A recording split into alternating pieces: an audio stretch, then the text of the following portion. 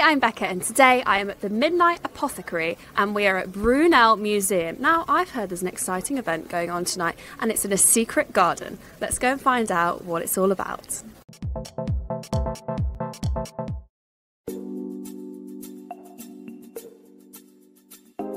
We are the Midnight Apothecary. We do seasonal botanical cocktails based on what grows in our lovely garden. It's an edible garden. All our drinks are garnished with edible garnishes.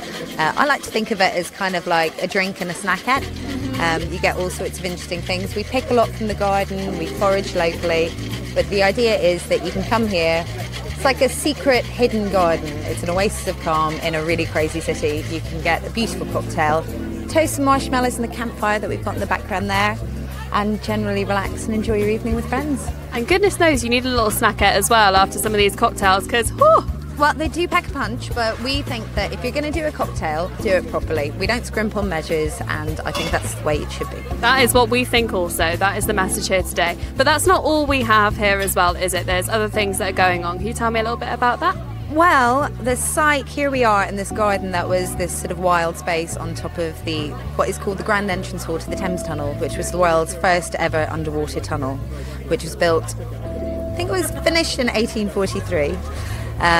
So as part of your entry into this, you get a tour of the space downstairs and a talk about the Brunel father and son, Isambard and Mark, who did this, which at the time was called like the 8th wonder of the world. It was like an amazing feat of engineering at the time. So we're at a really iconic piece of structure here. Can you tell me a little bit about the Brunel Museum and what we have going on?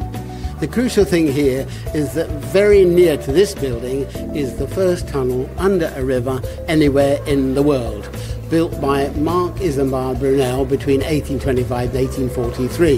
His son, the very famous Isambard King Brunel, it was his first professional job, but he nearly drowned after 6 months here, so his father sent him away.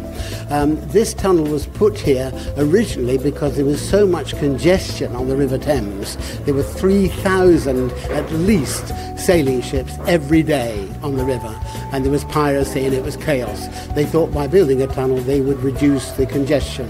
It was never really used for that. It came quite by chance to being the first kind of Disney-style visitor attraction in the world. It was known as the 8th wonder of the world, opened in 1843, and the first day it opened, 50,000 people came.